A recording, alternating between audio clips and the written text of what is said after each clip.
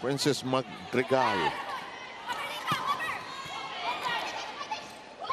Good set. Good chase down that time by Gonzaga.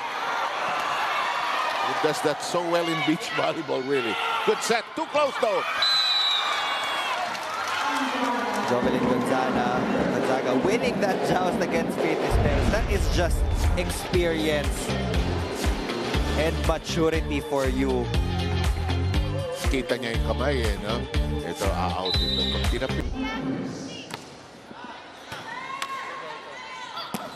Oh, alive! Molina with a hand, and that'll count!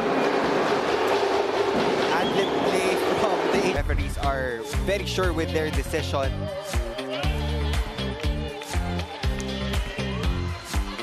Coach Ore is doing a Sesame Street right now. Gandler's serve. Good set by Cobb. Nunag keeps it very much alive. Gandler nips the net, but still in play. Blocked. Off the fingertips and playable. Becomes a set, too close to the net.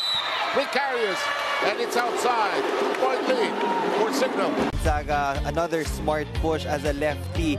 She targeted the hands of Fitness Peros to get that out of bounds. A great time watching this wherever you're catching us.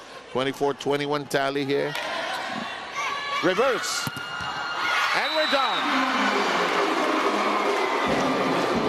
Big set win for the final nail in the coffin. Now they're up 2-1 against the Akari Chargers.